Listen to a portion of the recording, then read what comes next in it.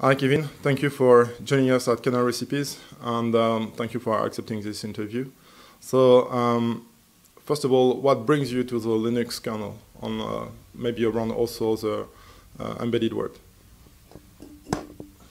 Well, I guess I got started in the Linux kernel after I started working at a company that wanted to write Linux device drivers. So I started doing some Linux device drivers for that company, and I just started getting deeper and deeper, and I just wanted to know more and more. And then eventually this same company had a chip that was a new architecture, and so I tried porting the kernel to that architecture, and I didn't do very well, but it got me really deep into kernel internals, and ever since I've been really interested in working on all sorts of aspects of the kernel. So that was back in about 98 to 99 time frame, so I've basically been doing it ever since.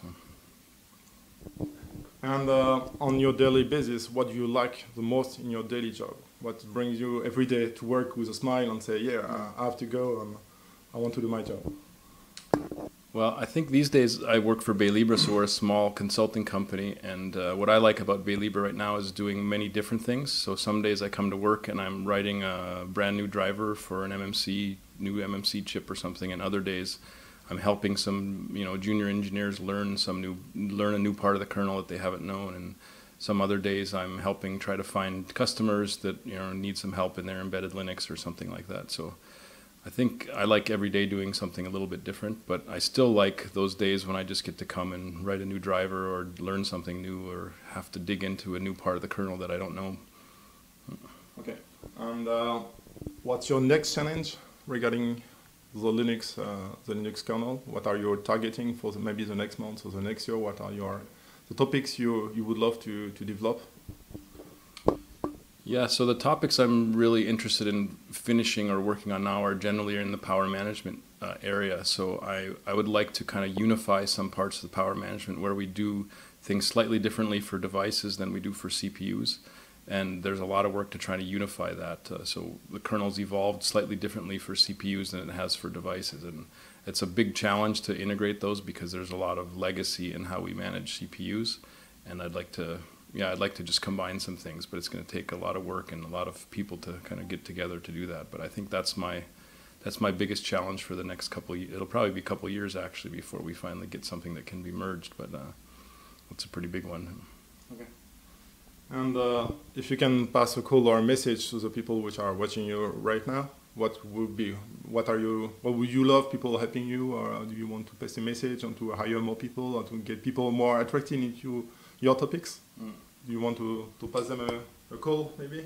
Yeah, I guess, let's see, what would I mean, we definitely need help in power management, the kernel power management, especially in embedded power management. There's lots of work to be done, and not a lot of interest, because it tends to be an area where, especially chip vendors, they want to fix power management only at the end of their development cycle or end of the product cycle. So it often gets left out. So I'd say just in general, more interest in the embedded power management would be great. I know there are a lot of people that are interested, but it tends to just get bumped down on the priority list. So, but yeah, that's another area. I mean, I think the other thing I would say to people that are watching this is, yeah, come to Kernel Recipes and come to conferences like this whenever possible. Conferences like Kernel Recipes or Embedded Linux Conference or things like that is great for just seeing what's going on and discovering something that you might want to work on, and just kind of getting a new topic and diving right in. That's happened to me a couple times at conferences where I find a subject that I'm really curious about, and I just end up going home and studying more and learning it, and then end up using it. So. To unfrighten, I don't know if it's English, but if you want to unfrighten the people that want to help you, what would be your enterprise ticket maybe for being able to help you? Can you just give an idea of what is expected for the ones that would be interested into the power management? Yeah, I don't know if there's a ticket. I'd say just ask. I mean, there's no harm in asking. Usually, sometimes we'll say that that the idea that somebody has, if they're new, it might be too hard for them to do, but there's no harm in asking. I don't know that there's not an entry ticket, but I think for some particular projects there may be a pretty big barrier to entry once you get started and learn how complicated it is. But I think I'm definitely willing to help people if they're really interested in the subject. I can point them in many directions of how they might be able to help us. So yeah, I think just ask. I mean, don't be afraid to ask by mail or by IRC or you know, at a conference or anything. So that's another good thing about conferences, just meeting people face to face and realizing that they're not they're people just like anybody else, and you can go and talk to them and you can have a beer with them and, you know, just ask even if you think they're silly questions. I mean, the maintainers and kernel developers are people just like everybody else. So we like to talk, we like to hear what's going on, hear what other people have for their challenges. So yeah, just ask. Okay. So thank you, Kevin. It was very nice to see you again at Kernel Recipes.